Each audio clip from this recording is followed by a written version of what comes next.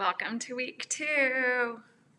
I'm going to get my stuff together, kind of write on the board, make sure we know where we can write on that. But as you guys come in, feel free to drop a comment and say howdy. And today we're going to look at the Chapter 2 Collaborative Problem Solving session.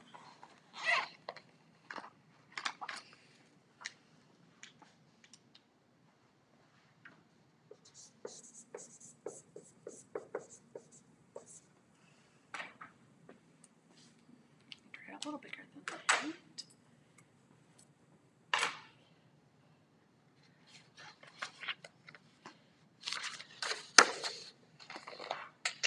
Hi, welcome to Wednesday. Sorry, it's a crazy semester. I never know what day it is. So, if you guys are gathering your things, which is probably just like a piece of paper, at some point you probably want to print out your periodic table. I brought handouts, but you can't have them because I'm the only person here. So, if you have one of these, go ahead and grab it. If you don't worry about it.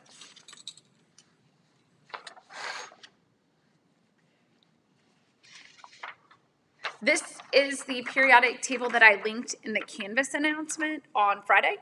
So if you have that, you can go into Canvas, click on it, pull it up. If you don't have access to Canvas because you have one device and it's kind of hard to do that, the textbook has one in the front cover. You can basically pull one up anywhere, but you will need a periodic table. Pretty much for most of the remaining chapters for the rest of the semester. On the back of mine, it has the common ion table, which, you guys do need to know. You can ignore this statement about the nomenclature quiz. That's just because this is an old printout.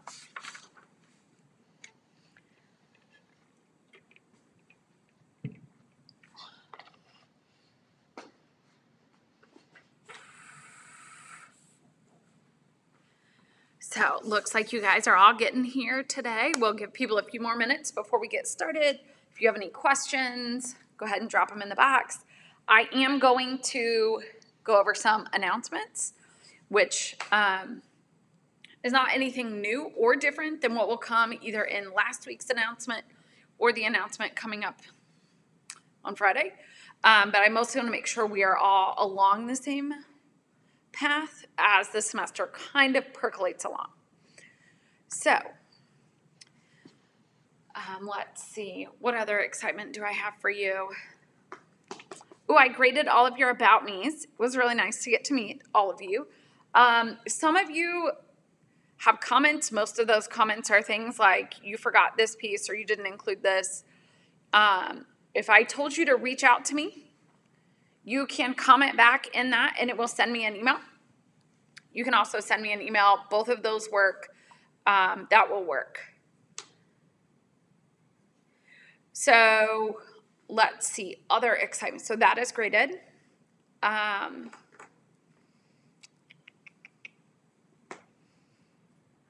It looks like some people are here. We'll go ahead and kind of get moving into the ideas. So one of the things I've noticed is that a lot of it does not appear. Now, YouTube Live counts, in my opinion, are not always super accurate. So it looks like a lot of people show up to the lives and not very many people are watching the videos. So just so that you can hear it in a different way, the way this class is going to work is kind of a mix between asynchronous, meaning not together, and synchronous. So you're responsible to watch the videos. So those videos come out supposedly every Friday evening. That's the goal, and that should be what happens for the rest of the time. So those videos come up sometime between really whenever you finish your ALEKS objectives and today. You should watch those videos. If you do your ALEKS homework without watching the videos, I imagine that it's really hard.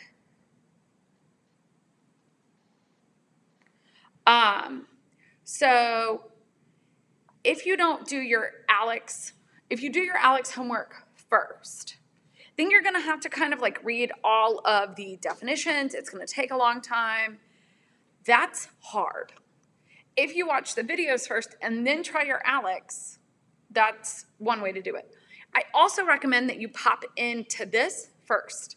I look at the objectives that I've assigned and try to make sure that all of the examples are somewhat similar to your ALEKS homework. So the way I think about this course is like this.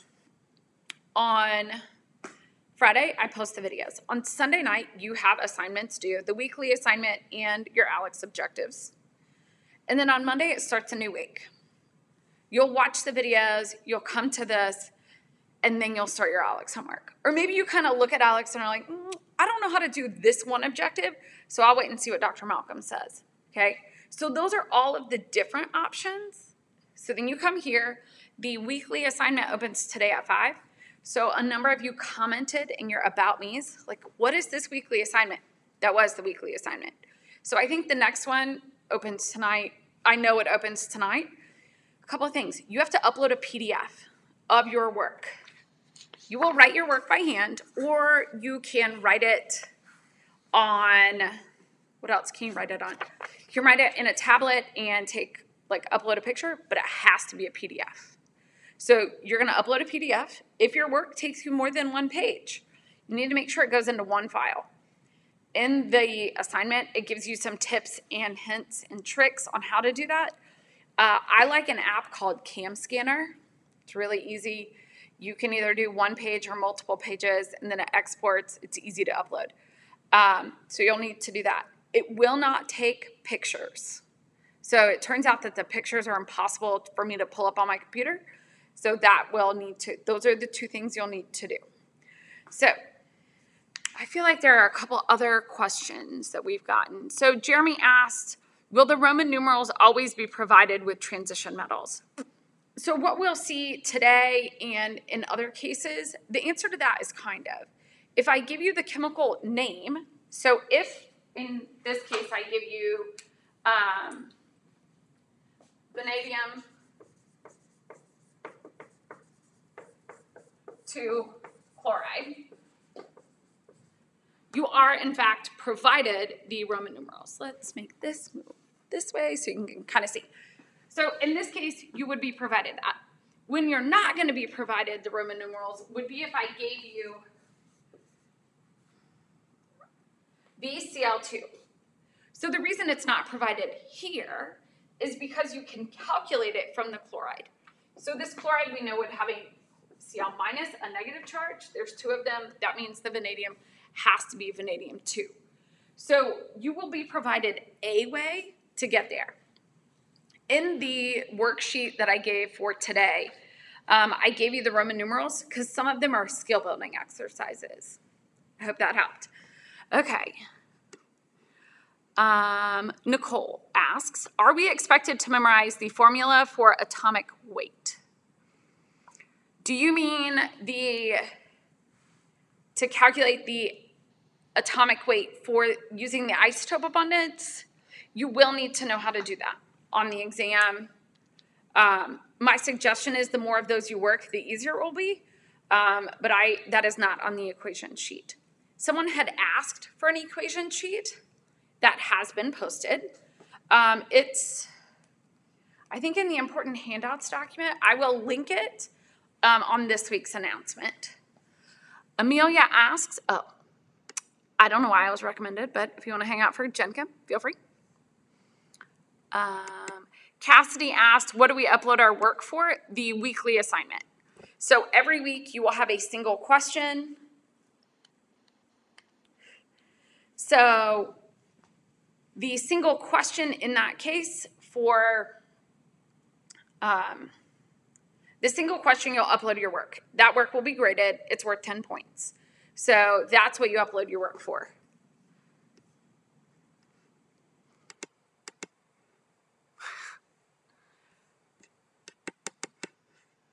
Paxton asks, can you take a picture, then upload it into a Word document, and then turn it in? It still will only accept a PDF. So if you have an iPhone, you can download CamScanner. You can also open the Notes app. and convert it into a PDF. We will be using that for the exams. It will have to be a PDF. You will have to upload all of your work for the exam. Can you scan your papers and save it as a PDF? Yes. There are 100 different ways for you to do this. You just need to make it into a PDF. So if you want to take a picture, put it into a Word document, and then convert that to a PDF, that might work. Keep in mind that the goal is for me to be able to open it and read it. So that's the problem. Sometimes when you make some of these, they compress funny, and then I can't read it at all. So however you make it into a PDF works. If, hopefully not on Sunday night, but my suggestion would be to try this in advance. And if you're having problems, send me an email. I will help you figure out how to do it. If you realize that you cannot figure it out, send me an email on Sunday night. Dr. Malcolm, here's my attached work. I can't figure out how to do it. We will figure out how to do it, but this is the first time, so maybe it will work, maybe it won't. It's not, I don't want to say not the end of the world, but we do want to make sure, figure it out. Peyton says PDF converter, free websites that work. There are a lot of different places. If you own a Mac, when you hit print down at the bottom in that window on the left side, it says, on the left side, it says PDF. If you click on that toggle window, it will then open that up.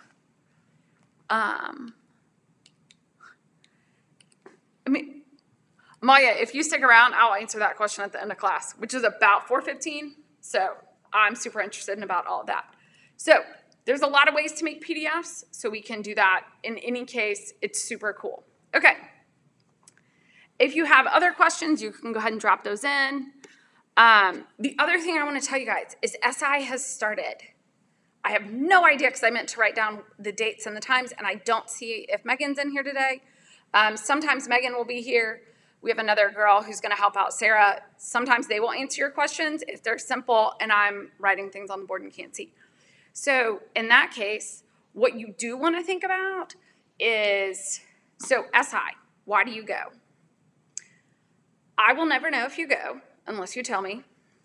So if you go, you can tell me. You don't have to. It's just another place to work more problems. They're going to be run in Zoom. In the past, I advocate for SI, huge. Megan has been my SI multiple semesters. She's really good. You guys should take advantage of that free resource. If you have questions about it, send me an email. I know Megan sent or has posted some stuff in Canvas, so you can look at those too. All right. Let's look at the first question. Whoops. Okay. So, first things first, I would like to take 1 second to apologize for the fact that I'm having some formatting issues. What you'll notice is right here, where it says K2SO4, the subscript numbers are not subscript. The platform I'm using makes it a little complicated, and I'm still figuring that out. I will figure it out. We will make it work. I just didn't realize it was going to be a problem today when I was trying to upload my slides or the questions. So the first question says, what is the empirical formula for each compound? So what is an empirical formula? An empirical formula is the lowest whole number ratio of all of the participants. So if you had, let's think about this in terms of dogs, because dogs are easy.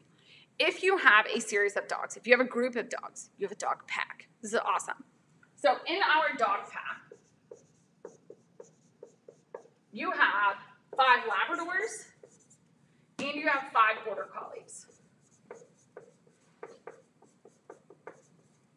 So I promise we are getting to the chemical questions here.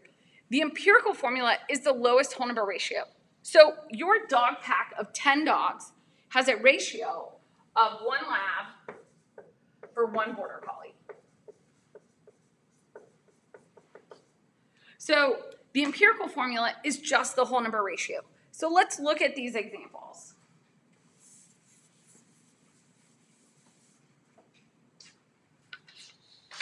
So if we look at A, make sure you guys can still see, we have C2H4O2. So these small whole numbers here, we can divide all of them by 2, which gives you CH2O.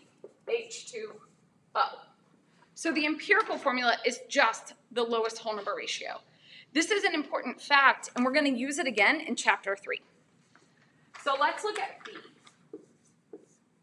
We have Mn2O6. So both 2 and 6, we are going to basically divide by 3 to get MnO3. So in this case, the MnO6 becomes MnO3. The empirical formula is a simple way of saying, how can we make this, I don't say less complicated, but what is the lowest whole number ratio? So for C, we have C6H6. So the C and the H can both be divided by 6. So we get CH. For D, we have CaBr2. Now, when we think about empirical formula, sometimes the molecular formula is the empirical formula because this is the lowest whole number ratio. There's no way to divide Ca or Br by the same number to get anything else. So in that case, on Alex, you would just rewrite it, or it'll ask, like, is this the lowest whole number? That always works. So the last one we have is K2SO4. So for K2SO4, you will look at these, and you can see it's almost like you could divide by 2, except the sulfur doesn't have a 2 on it. So in this case, like the previous example, the K2SO4 is, in fact, the empirical formula. Wow, you guys, look at that. Let me answer this.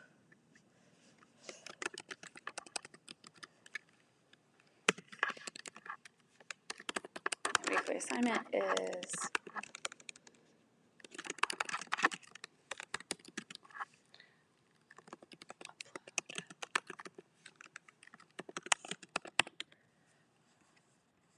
so, all right, next question. Perfect.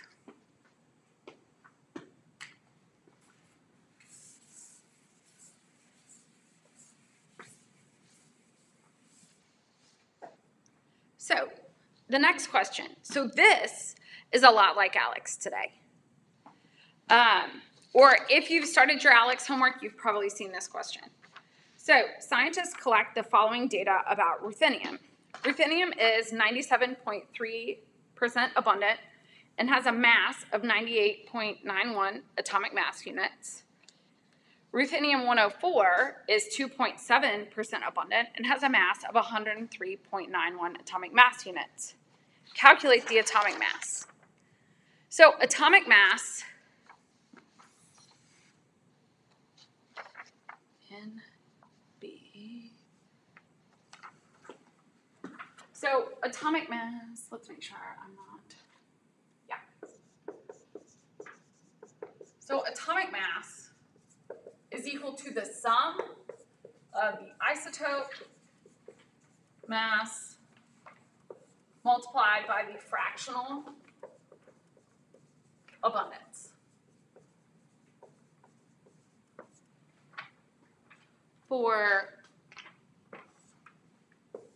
all isotopes. So in this case, we're asked to calculate the atomic mass. Let's make that a little bit bigger. So in this case, we have all isotopes. When we calculate this, we want to be able to look at this. We're basically going to fill this out. So we have ruthenium 99 plus ruthenium-104. So we now know the isotope mass and the fractional abundance for both. So we can plug those in. So for the first first one, the isotope mass is 98.91, and the isotope abundance is 9730. Now, fractional abundance, like I talked about in the video, is just the percent abundance divided by 100. So we take our 97% and turn it into 0.97. We're going to add to that the isotope mass of 103.91 times the isotope abundance of 0.0270. So from here, we can plug this into our calculator. We got 96.24 plus 2.81. And when we plug this into our calculator, we get 99.05 atomic mass units. Now, I do want to take a second because this calculation is probably the one where sig figs are the worst, because we are going to multiply and we're going to add, not at the same time. So in ALEKS, this is the moment when everyone hates ALEKS. I get that. So let's talk through the significant figures. So based on the problem, we know that in this calculation, we have 4 sig figs and 4 sig figs. So our addition calculation needs to also have 4 significant figures, which we can see here. So in this one, we have 5 sig figs plus 3 sig figs.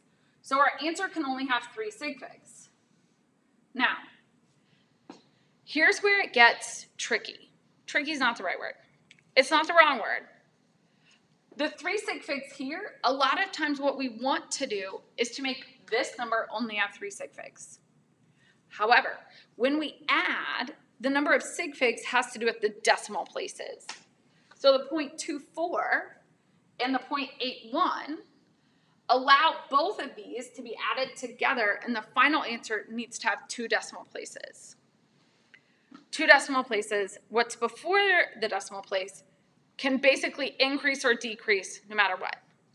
So this is your final answer, and it should have 4 significant figures. For atomic mass calculations, and we're going to do another example here in a little while, we want to make sure, so what we want to do, because it's easy, is to just plug all of this into our calculator and get out an answer. The problem is that you can end up with the wrong number of sig figs. So I would go ahead and set it up this way and look at both of these numbers and track the number of significant figures as you go through.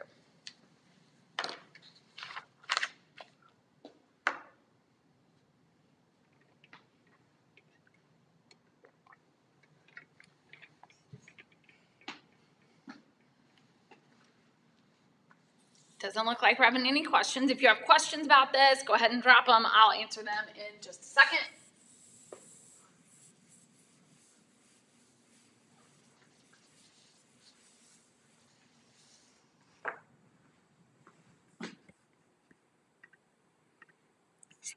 So our next problem is to determine the number of protons, neutrons, and electrons for 4 different elements. So these are the 4 different isotopes. So I'm going to make a chart, because I like charts, and charts are cool.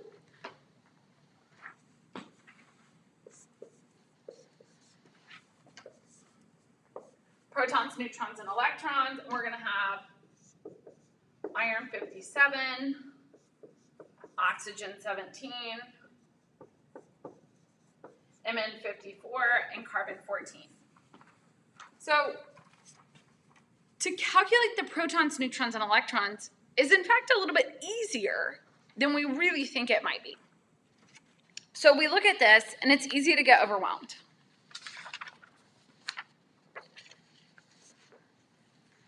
So if we look at our periodic table, which I will try to figure out how to throw up the next time. So we can look for our elements. And so when we look for iron, we find it in the 3rd row, kind of in the middle. We can see that it's element 26. The atomic number is the number of protons and the number of electrons if it's neutral. So we're going to write 26 here. and 26 here. So the neutrons, so the protons and electrons, we get that from the atomic number. So the number of neutrons is the mass number. That's not very big. Mass number minus atomic. So I used, if you can kind of see that, those are hashtags that are also number signs. So in this case, the 57 here is the mass number. So 57 minus 26 is 31. So we're going to use the same pattern as we continue in this table. So when we think about oxygen, oxygen is element 8. So we're going to write 8 for the protons and electrons. The mass number would be 17 minus 8, which is in fact 9. So when we think about the manganese 54, we find that in element 25, and so the manganese is 29. And then for the protons, neutrons, and electrons for carbon, it's element 6. And this is 8. Okay.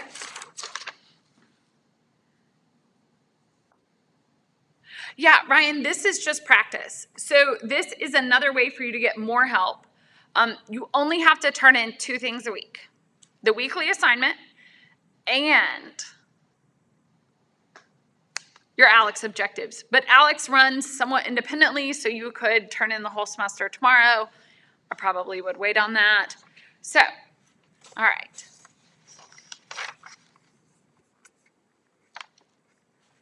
So, Ms. J, on the next example, which is coming up in a minute, we'll re-look at the significant figures, but we got 4 sig figs for the answer for the atomic mass number, because when you looked at the first number plus the second number, for addition, it has to do with the number of decimal places. And so the answer was 96.24 plus 2.81. And so those two, the tens and hundreds place on both, carry forward. Other questions yet?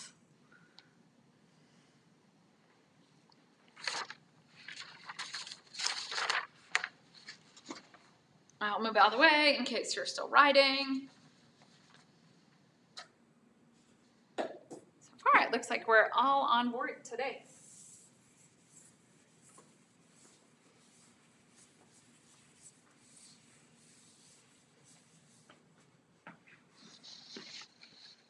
So let's talk about number 4.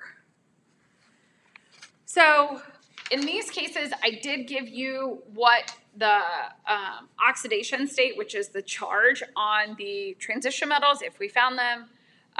You won't be asked questions just like this on the exam, on the weekly assignment, or in ALEKS. These are just practice questions.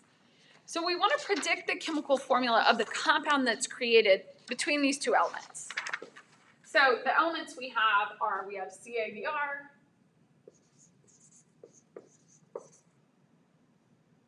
we have copper 1, oops, and oxygen, and then we have potassium, nitrogen, aluminum, and sulfur. Okay, that's done. Let's throw this way over here so that that's not going to work either. Hold, please.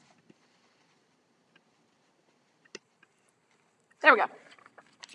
Okay, so how do we do this? This is probably one of the difficult topics for Chapter 2. So the trick with this and the ability to form these is also part of the naming. So when we look at the periodic table, it's going to tell us what the charges are on these. So calcium becomes a 2+. So now we have a calcium. 2 plus, and we have a bromine minus. So in this case, if we have a calcium 2 plus and a bromine minus, we need to make a neutral molecule. Ca2 plus, Br minus. We're going to need 2 negative charges to cancel out this positive charge. So we will end up with CaBr2 as our answer. So on an exam, you don't have to show all of this work. This is just work. So let's look at copper 1 oxygen. So this copper 1, this Roman numeral, tells us that it is a +1. So okay, that's good news. Copper plus, and oxygen based on the periodic table is 2 minus. So, okay, well that means in order to get 2 negative charges canceled out, we're going to use this 1 positive charge. So we're going to have copper subscript 2, O. So again, we're just looking at the charges and creating a neutral molecule. If you're having questions about, like, how did I know that oxygen was negative 2? That is in the videos, chapter 2, part 3, and it is also in the naming video. It goes through how to know who's who and who's not who they say they are, okay? So what about potassium? So we have K plus and N3 minus. So that'll give us K3N. So as we look at this, while we're learning, it makes a lot of sense to step through this phase, to write out the charges and then go on.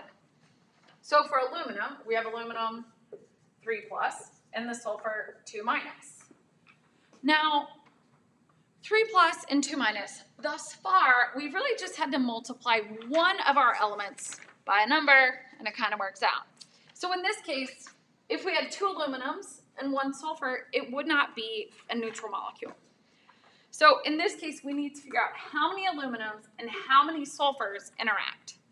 A lot of my students like to use the do-si-do method. Now, if you didn't grow up in Texas like myself, maybe going to a square dance is not your thing. I haven't been to a square dance in a long time, but you could. So a do-si-do, or I think the book calls it, somebody calls it the Humpty Dumpty.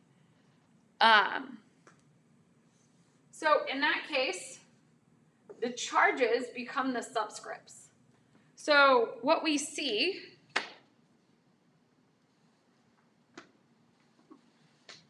is that aluminum 2, sulfur 3. So we have Al 3 plus, Al 3 plus, S2 minus, S2 minus, S2 minus. So the total positive charge here would be 3 plus. The total negative charge would be 6 minus.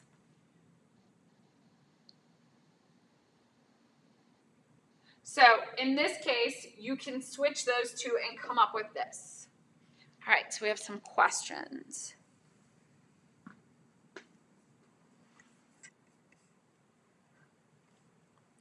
So Kajal asks, for the exams, do we use a blank periodic table or can it have writing on it? I have my charges at the top of the groups. So for the exams, I'm still working out all of the details, and I think it's best. So,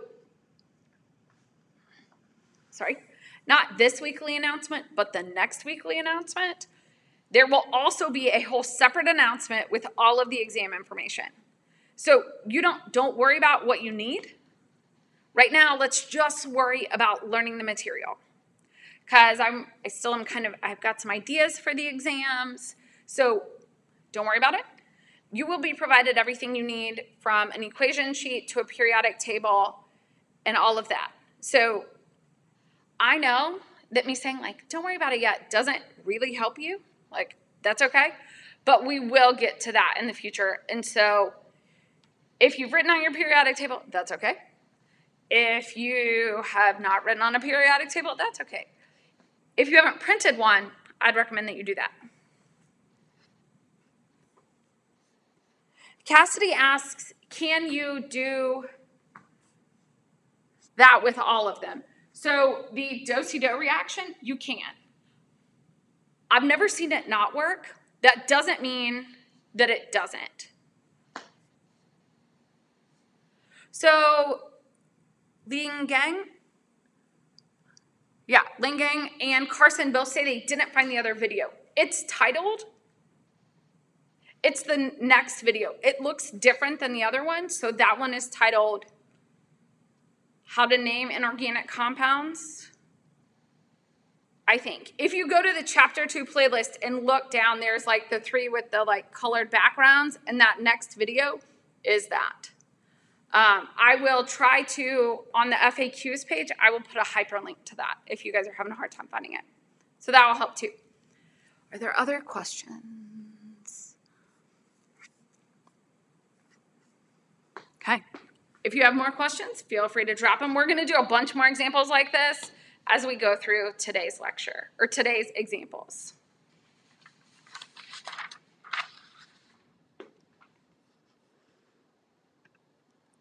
So, in this case, for the next one, we, in this chapter, kind of started to talk about how we can create ions. So an ion is an element with a charge. And so most of the time, if not all of the time, when we encounter cations or anions, what we've done is we're going to remove an electron. And so it's worth thinking about, how do we calculate the number of protons, neutrons, and electrons for these 4 ions? So I'm going to grab my periodic table and think about that. We're going to have protons, electrons, neutrons for, make sure you got it, I'm still in the right place, 89 strontium 2+, 35 Cl-, 195 platinum 2+, and 75 arsenic 3-.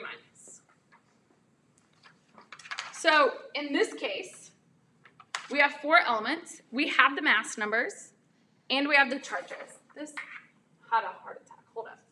Strontium 2+. So the question becomes, how do we figure this out?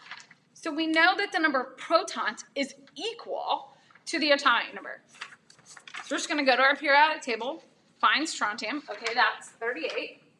So we know that there's 38 protons. In order to be a 2 positive, we're going to remove 2 of the electrons. So 38 minus 2 is 36. The number of neutrons is the mass number minus the atomic number. So 89 minus 38 gives you 51. So what about chlorine?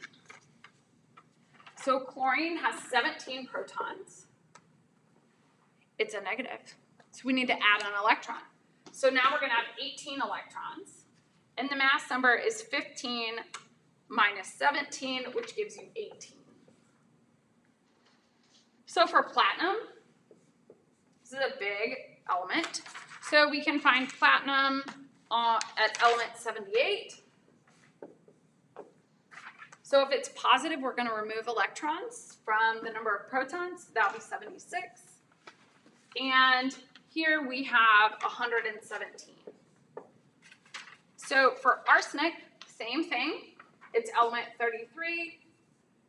We're going to add 3 to the number of electrons, and then 75 minus 33 is 42.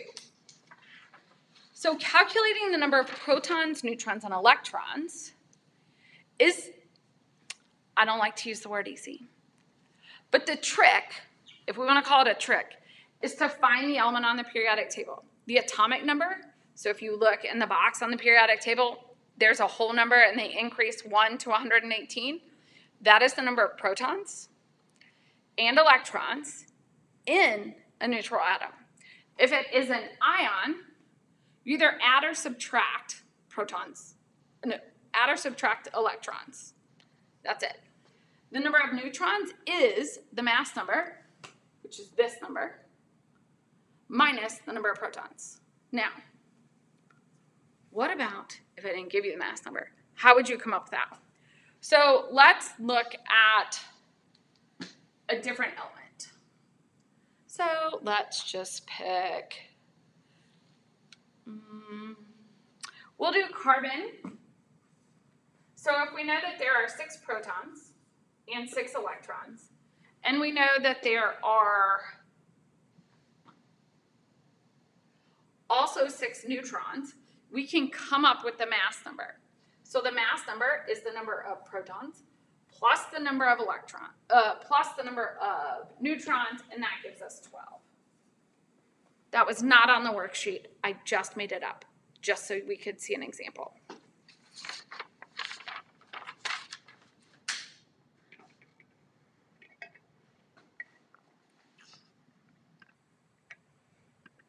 Whoops. So next, we're going to do another of the, I think we can see that. We're going to look at another one of the atomic mass calculations. Now this one is a little different. This one is also similar to Alex, so I'm going to bring it down just a touch. So, when we think about this question, I like this question. So, what is it asking? Try to step out of the way so you can see it. So the atomic weight of lithium is 6.938 atomic mass units. One isotope, lithium-7, accounts for 92.41% of the natural lithium and weighs 7.0160 atomic mass units. What is the mass and abundance of the other isotope? So this is asking for 2 data points. So if we remember that atomic mass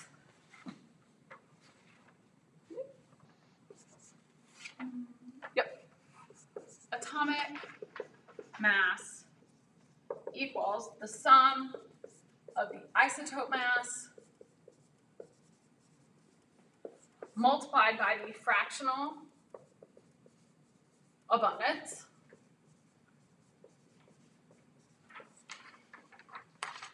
that's like impossible to read. So hold, let me try that again.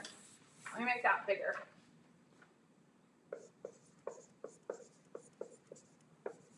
Isotope mass multiplied by the fractional abundance. So in this case, we have this value, which is what we saw for in the first example, and we have these values, but only for one of the 2 isotopes. So I'm going to solve this in a slightly different manner than Alex suggests. Alex likes to do some hard math sometimes. I'm going to teach you what I like to call simple math. Both ways get you to the right answer. So the first thing we're going to find out is what is the abundance. So the abundance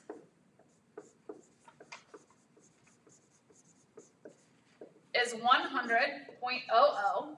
So this number, because it's a whole round number, has infinite number of sig figs, minus 92.41%. And that gives us 7.59% abundance. So we can come up with the abundance using math. So that's 100 minus the other isotope gives you this. If you were to have 3 isotopes, there are ways that you can do this algebraically using x and x minus 100. You can do those. If you have trouble with that, because there are some of those in Alex, I have office hours on Friday morning from 10 to 11, and I will help you solve those questions. So we have the abundance. So now we need to go back to the math calculation. So we're going to have 6.938 equals the first one, which is 0.9241 multiplied by 7.0160 plus 0.0759 multiplied by x.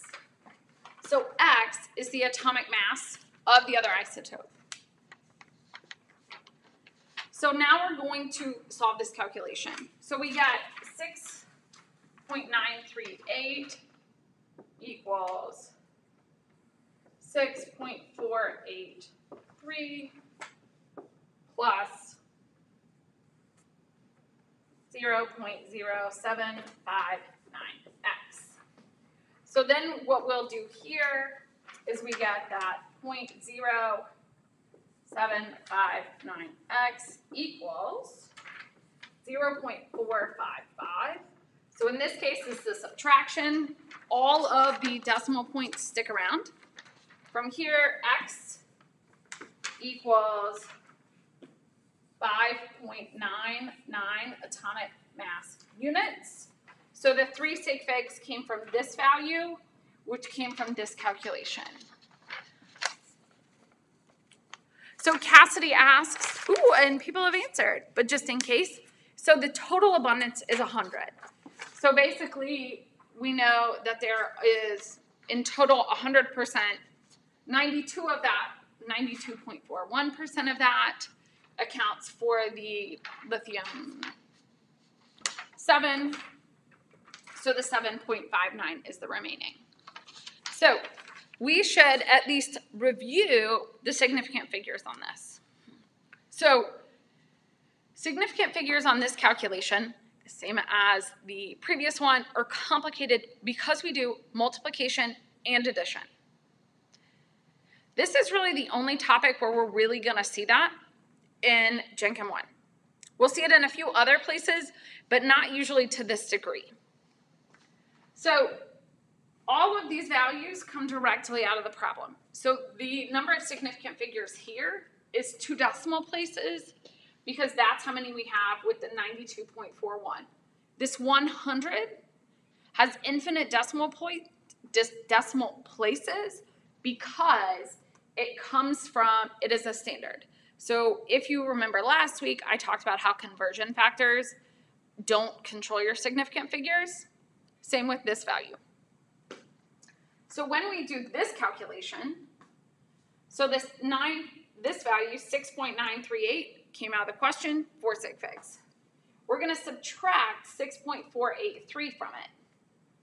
So we get 0.455, which has 3 sig figs because there are 3 decimal places in both of these answers. If this one had only had 6.48, we would have only gotten to have 2 decimal places. But it has 3, so we went forward. So 0.455 divided by 0.0759, both of these have 3 sig figs. That gives us a final answer with 3 sig figs. For this calculation, what I've noticed is a lot of times students get lost. Lost isn't the right word. They lose track of their sig figs. You probably got to the right answer, but maybe you didn't have the right number of sig figs. This is how you can figure that out. Also, you may be like, Dr. Malcolm, you showed so much work. So much work. And so you could probably condense a lot of this work if you wanted to and still get full credit. I will show all of this work on here, mostly so that you can learn. So if you have a question, let me know, and we'll be ready to switch. So there are 3 left, and we will finish pretty close on time today.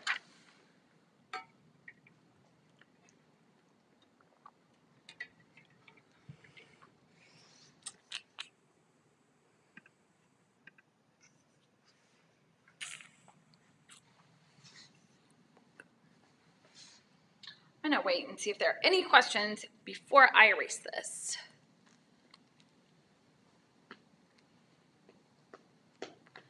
Looks like not so many so far.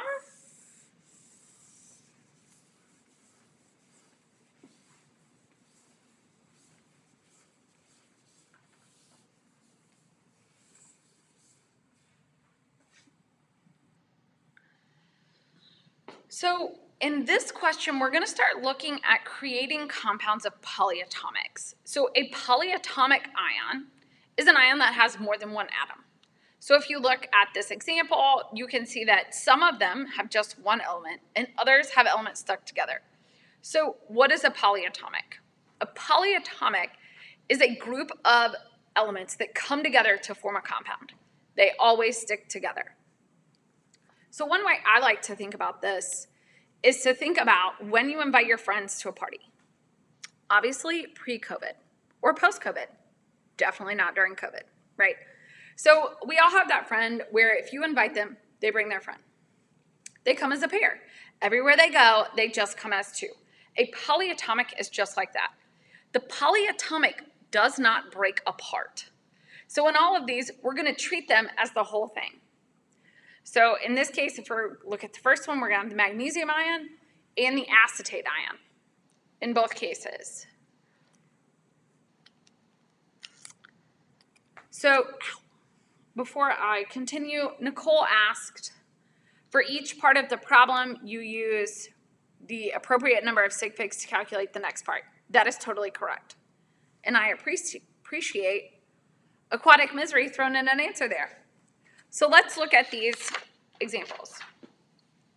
So if we have magnesium and the acetate ion C2H3O2 minus.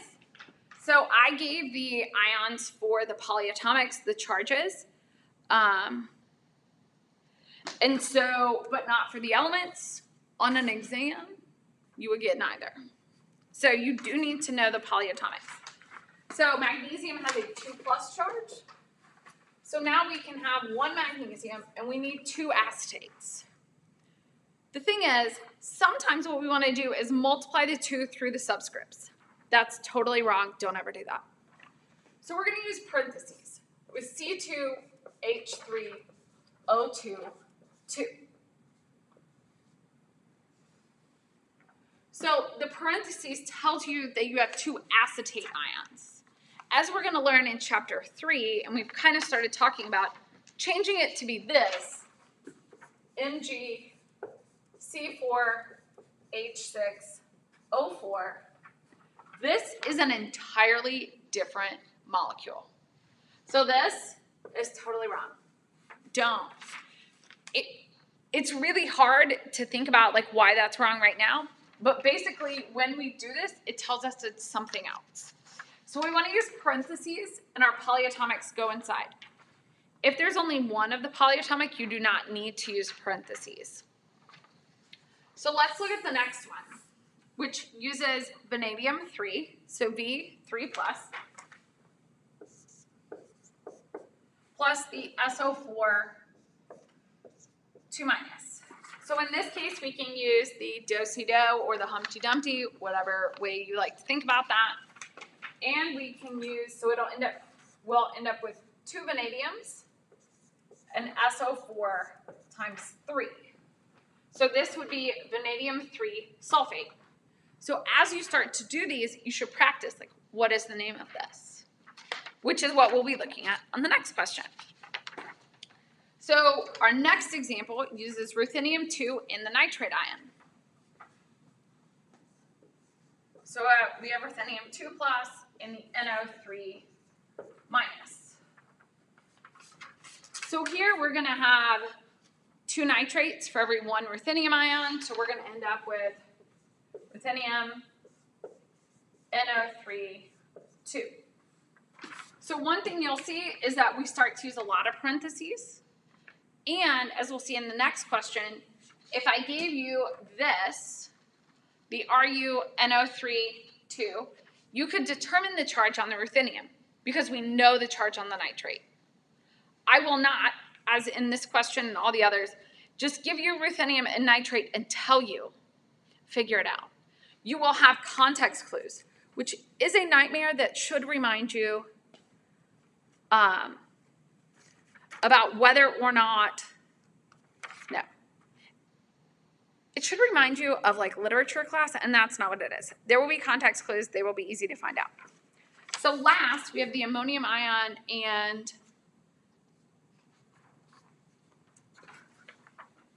we have the NH4 plus and the chloride ion.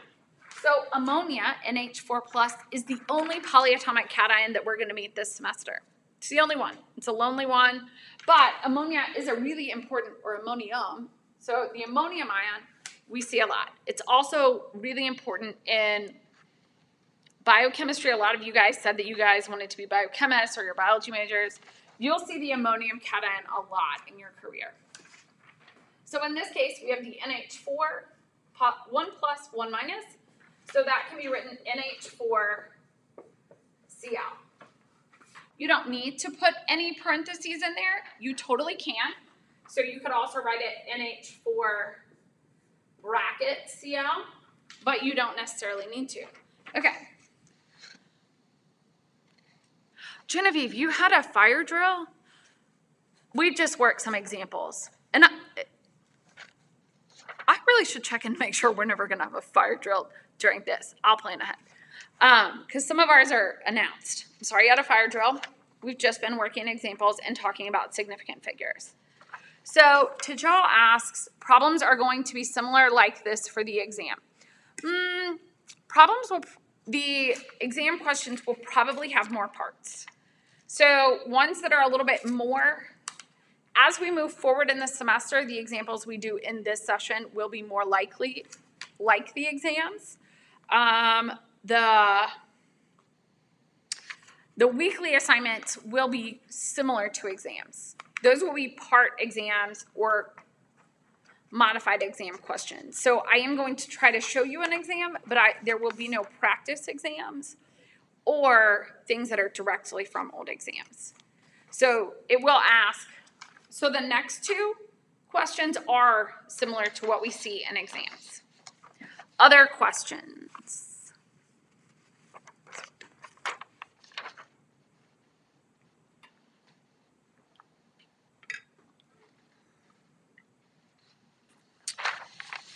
So the next question, or the next two, are,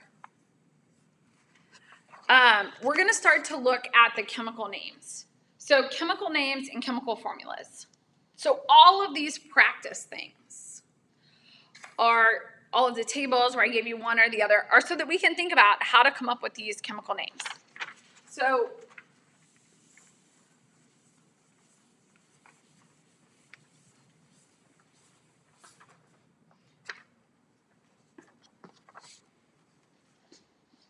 chemical names. Chemical names are things with letters. So in this case, we're going to look at these 5. And one thing you'll notice is that my periodic table, the one I gave you, has the names on it. I would try to use those as much as humanly possible while we learn all the elements. So the trick is to figure out, to ask ourselves, is this metal a transition metal? If it is, you probably need the Roman numerals. Not all of them, but some of them. The other one is to know metals keep their same names, polyatomics have names, and the anions usually turn into an "ide." So naming is just the ability to go for A, SRO turns into strontium oxide. So my suggestion as we think about this going forward is to ask ourselves, what is that chemical? Every time you encounter one, try to name all of them. So sometimes they don't follow the rules, and we're not really going to ask about those. But most of them do follow the rules, and the rules are pretty simple. So the next one we're going to look at is B, NbCl5. Now, Mb. You're like, I don't know, where is that? If you don't recognize it, it's probably a transition metal, right? Transition metals are the ones in the middle, the no rules kids. They don't have rules, and so that's why we give them Roman numerals. So niobium is element 41, right here in the middle. And so, whoa, paper drop. We write that out as niobium, N-I-O-B, niobium. Now, it's a transition metal. We need to say what the charge is. We're going to use the Roman numerals. So Roman numeral 5, chloride.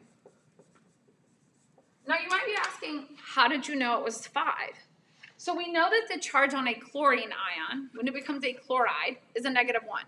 There are 5 chloride ions, for 1 niobium. So that niobium has a +5 charge. That's what this is telling us. So you would either be given this or this to find the charge on that. So next, we have Na2SO4. So we name these left to right, kind of like we read them. So we have Na, which is sodium. The SO4 molecule is the sulfate ion.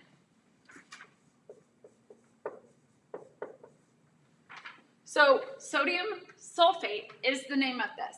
Now sodium is not a transition metal, so it doesn't need to have a parenthetical charge. So you might also be saying, well, should we say that it's like disodium because there's two? It turns out that we only use those prefixes when we talk about elements that are molecules. So when two nonmetals, basically stuff on this side of the periodic table, which you can't see, stuff over here interacts together, we'll use things like dihydrogen monoxide, otherwise known as water. So if you see those prefixes, it just means there's more than one.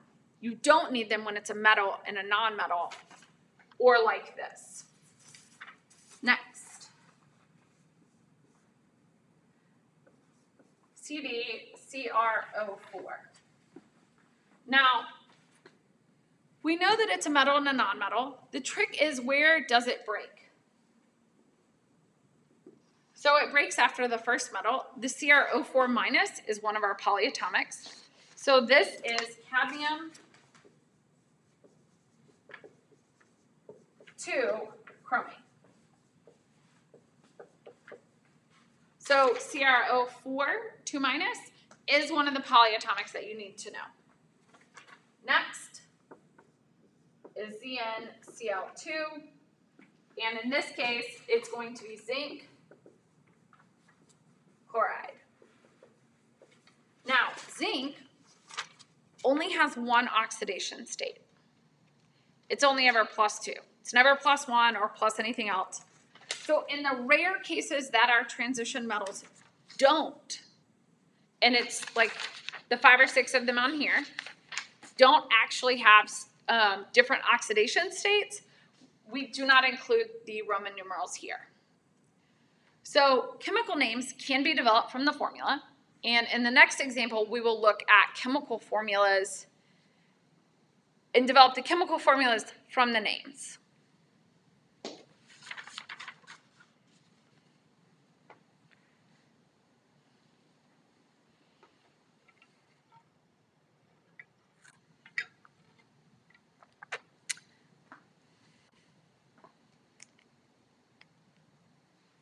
Okay, so we have some questions. So the first question from Catherine asks, how do you know it's cadmium 2?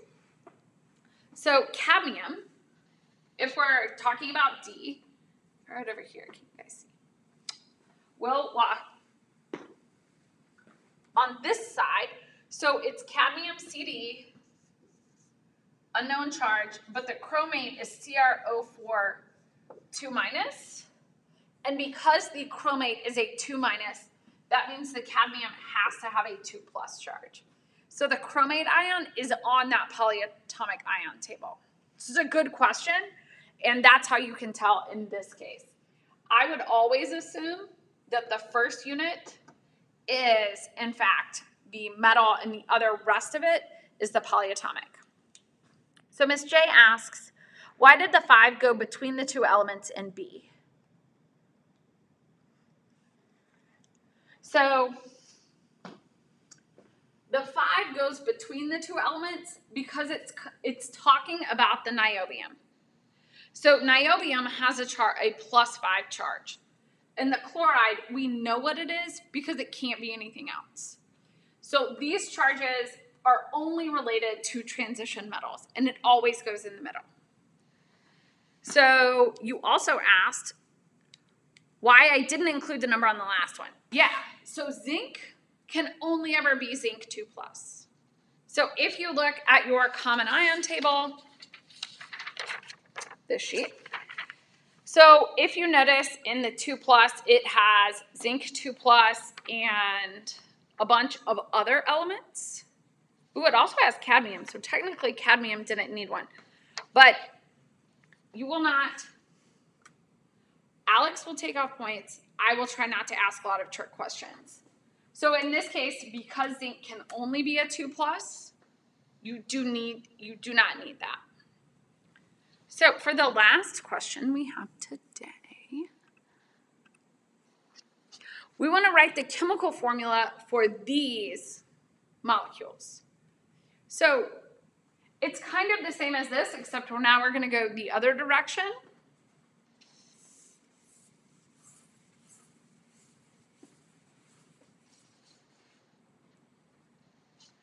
So when we think about these, you will always be given the Roman numerals if you need them, except for things like zinc where it doesn't have one. So in this case, for chromium 3 iodide, we know that we're going to have chromium 3 plus and I minus. So we're going to end up with chromium 3 iodide. So it's always okay to go through the ions and say like, okay, does this one mix with this one? Give me that. That's how I would think about it. Today, I can kind of look at it and I don't need to do that, but I used to always do that. So B, we have barium hydroxide, okay? We know that barium is Ba2 plus and the hydroxide is OH minus. So we know that we're going to need more than one hydroxide to cancel out the 2 plus charge. So we'll get a BaOH 2. So we'll have barium hydroxide 2. So what about ammonium sulfite? So ammonium is NH4 plus. Sulfite is SO3 2 minus. So sulfite and sulfate are 2 different polyatomic ions. They look very similar. You'll see the same thing when we talk about nitrate and nitrite or phosphate and phosphite. So in this case, we know that we'll need more than one ammonia to cancel out the sulfite ion, Then we'll take our NH4, 2, SO3. So in this case, the ammonia does need parentheses around it, and it doesn't switch places. So you can, if you have a polyatomic as your first ion, it can be up front in parentheses. So next,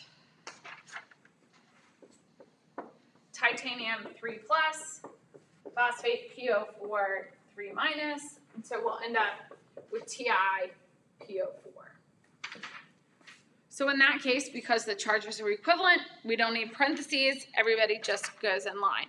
So last, we have K plus and 3 minus, so we have K3N. So naming is really important.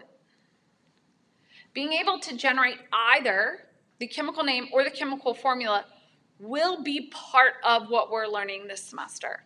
On exam 1, there will be questions that say, don't panic yet, okay? Write the balanced equation for barium hydroxide plus chromium iodide, and that gives you chromium hydroxide and barium iodide. And you'll have to come up with that. Now, we haven't talked about balancing equations. A lot of you are very nervous about that. That's coming next, so don't panic. So in that case, those are what we're going to start to look at. So what questions do you have today about what we've talked about in class? Have you guys started your ALEKS? Do you have any other questions? I will post a link on Canvas probably tomorrow on the What Video Should I Watch page, taking you directly to the naming compounds video. Sorry, that one got lost. Other questions. This is all of the examples I have for you guys today, so if you don't, I will hang around for another couple of minutes if you have a question. Otherwise, have a great rest of your Wednesday, and stay safe. So if you have questions, let me know. I'll hang around for a couple minutes.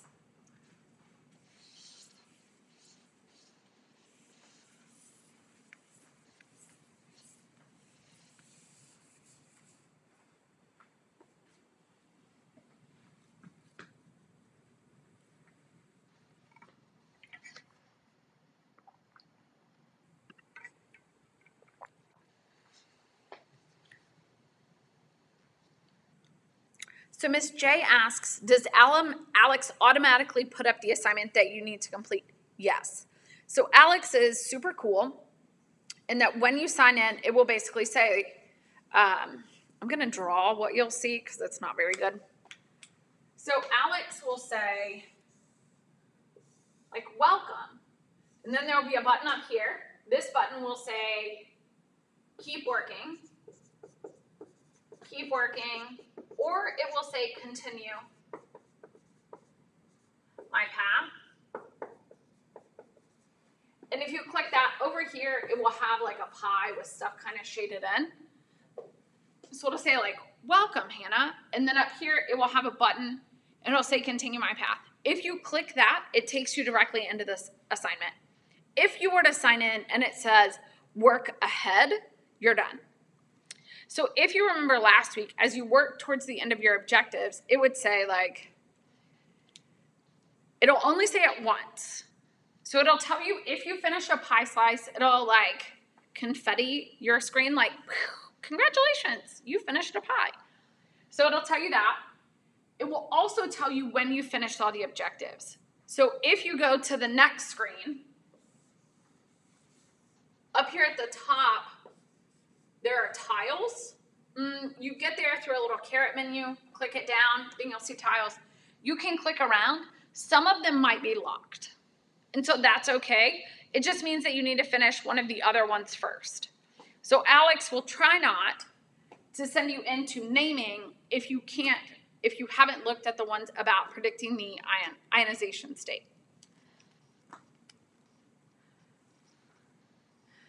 So Peyton asked, it's unrelated. No, it's pretty related. Is there a list of the polyatomic ions that you have to memorize? Yes. If you go to the announcement from last Friday, weekly announcement something, I posted a link to a common ion table. You can also find it in the handouts folder. The ones on that you are responsible for. What are you not responsible for? On this document, on the metals cation side, it uses words like ferrous and ferric to talk about the iron states. We will always call them as Fe3, like iron 3 or iron 2, instead of the ferrous or ferric. Same with plumbous and plumbic or any of those. We will just call them metal ion state. So Colby asks, will you be allowed to use a common ion sheet on our exam? You should memorize this. You need to know all of these. It is my recommendation that you memorize these. So Peyton asked, is Alex all due at the end of the semester or the modules synchronous with the lessons? So the way Alex is scored in this class is every week you have assignments that are due. So this week, I think there's 10 objectives that are due, but it's scored at the end. And so I like the at the end model. So if you turn in all of your objectives on time this week, then you'll have a knowledge check. Let's say you didn't really know one of the objectives and it takes it away. You can earn it back in an open pie period later. So every week you have objectives due, but the total scores are calculated at the end. So in this class, you get whatever percent of your pie you complete. If you only do 60%, you get 60 points. If you get 98%, you get 98% of the pie, 98 points. So you should complete your whole pie. And it will like do a little song and dance for you. So that's one option. The other part of your grade is for turning them in on time. If we don't have an on-time component, I would wait till last week and then be really mad that it took me a long time. So that's all that is. So the Alex is due weekly. You'll sign in. It'll tell you what to do. It should take about 2 hours, 2 to 3 hours a week. So I probably wouldn't wait till Sunday at 11 to start. But after this lecture, you can go in and be like, oh, okay, all these make sense. Great questions. Any other questions?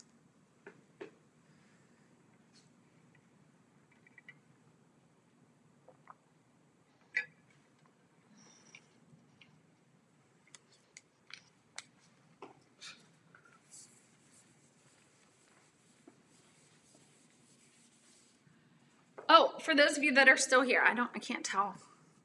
Some of you. If you are struggling on ALEKS, you can send me a screenshot of what you're working on. Also include your work, because then I can look at both of those and really help you out and figure out how to help you. Not a problem. Always happy to help. All right, guys, I'm going to head out. I have another class after this. I hope you have a wonderful rest of the day, and I will see you next week. Same time, same place.